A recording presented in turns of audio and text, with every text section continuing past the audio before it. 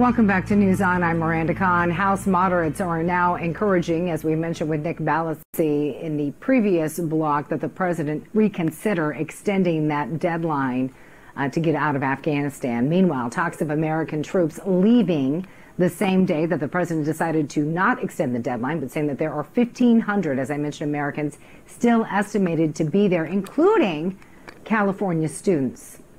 And the blame game continuing. Secretary of State Antony Blinken now suggesting the American people who are there can only blame themselves. Here's specifically what he had to say.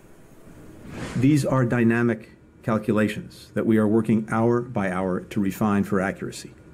And let me, if I can, just take a moment to explain why the numbers are difficult to pin down with absolute precision at any given moment. And let me start with Americans who are in Afghanistan and we believe want to leave. First, as I think all of you know, the U.S. government does not track Americans' movements when they travel around the world. When Americans visit a foreign country, or if they reside there, we encourage them to enroll with the U.S. Embassy. Whether they do or not is up to them. It's voluntary. And then when Americans leave a foreign country, it's also up to them to de-enroll.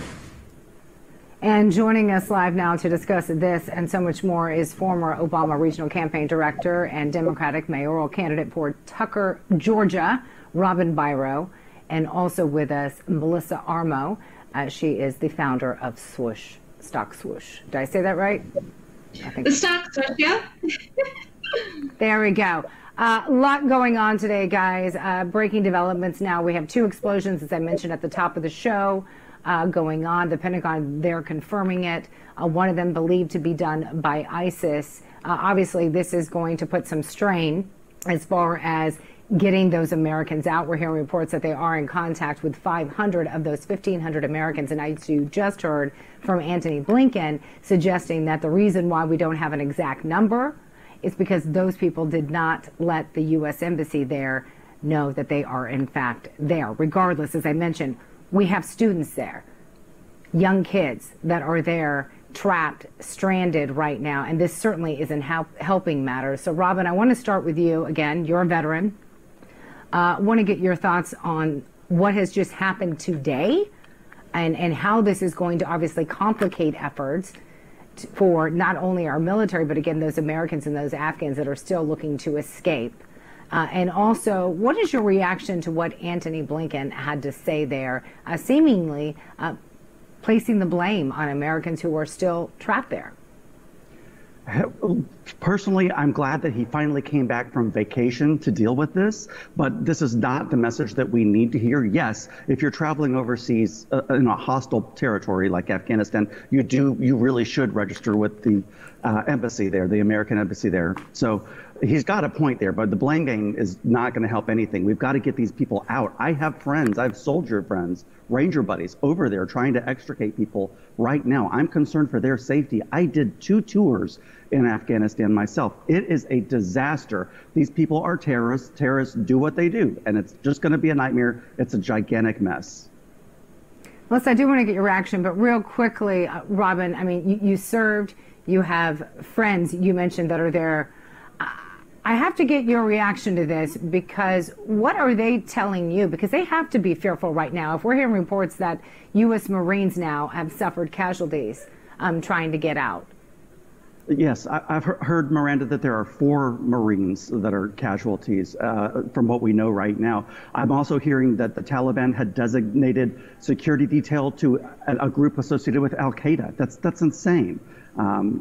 So it's a giant mess. My Ranger buddies are associating blame all the way going back to 4 presidential administrations ago.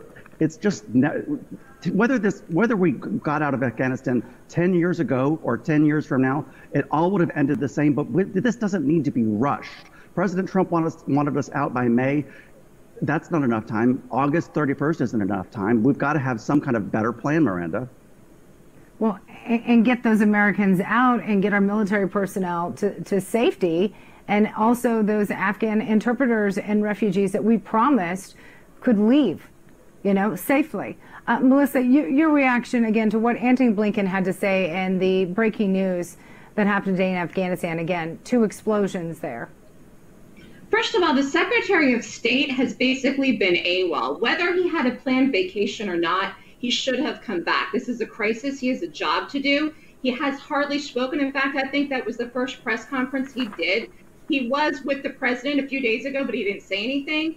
I think heads are going to roll at some point with this, and he may be the fall guy for this because he's barely spoken. I don't think he should be blaming anyone for what's going on right now, other than particularly the administration. If people are stuck over there, what the problem is right now, that they've got 4 days left, okay? So it's no surprise that the bombs happened today because they want to impede the enemy, okay? The enemy, which is ISIS, want to impede the progress that the U.S. is making to get people out. I'm not sure that they only have 1,500 people left there. They may have more. The administration has not been clear. And they're trying to act like it's people's fault for not registering there, that they don't know how many people are there. Regardless of the fact is, people were hurt today. Marines were hurt. We'll find out later today when they do the press conference exactly what they know about the casualties. Either way, this is a pivotal moment for President Biden and the administration. What are they going to do? Well, whether you look at it that we were attacked or not today, we were attacked. This was a planned action to try to prevent more people from getting out. Whether this happened now or in May or whenever it happened, I definitely feel whoever handled this situation and the way that they planned it, it could have been planned a lot better. All right, a group of 25 Republican senators demanding answers from the Pentagon also as to why U.S. weapons have now fallen into the hands of the Taliban. We're talking about a total of 75,000 military vehicles in between the years 2003 and 2016. This is about 43,000 tactical vehicles, 22,000 Humvees, 9,000 medium tactical vehicles, 1,000 mine resident vehicles, 1,000 recovery vehicles, and about 200 armored personnel carriers. In total, the U.S. government has spent an estimated $83 billion of taxpayer money on weapons, vehicles, and airplanes for the Afghan military. Adding to that list, a federal audit found that detailed up to $200 million worth of drones that just disappeared, along with 600,000 infantry weapons, 162,000 pieces of communication equipment, and 16,000 night vision goggle devices. This coming from our news partners at Just the News. Robin, that's a lot. It is a lot, and unfortunately, it happens. Like I said, I did 2 rotations. Equipment does get lost, and getting an out of Afghanistan is incredibly expensive. So typically destroy those things because it's more cost effective to do that than to try and bring that all the way back home through sometimes hostile territory. It's dangerous to our troops. But I agree. I've always been. It's grotesque the amount of money, of taxpayer money, that is actually wasted overseas. I was astonished when I saw it myself. It defies any logic. I served under 2 different presidential administrations, and it was the same for both.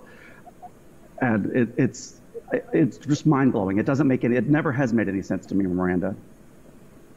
Melissa, I want to get your reaction to this report. Again, this audit of all this heavy artillery that's now in the hands of the Afghans, but more than likely will end up in the hands of the Taliban if it hasn't already, and not ISIS.